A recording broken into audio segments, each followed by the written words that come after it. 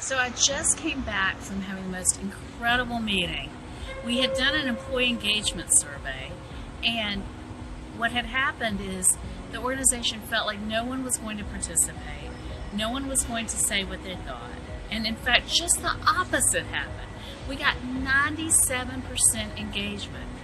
Do you know what the typical response rate for something like that is? It's 30 to 40%, and we got 97%. So how did we do it?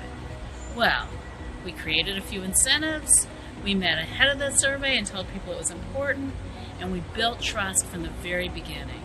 If you would like to find out what's on the mind of your employees and create a better working environment for everyone, let's do an employee survey. I look forward to working with you.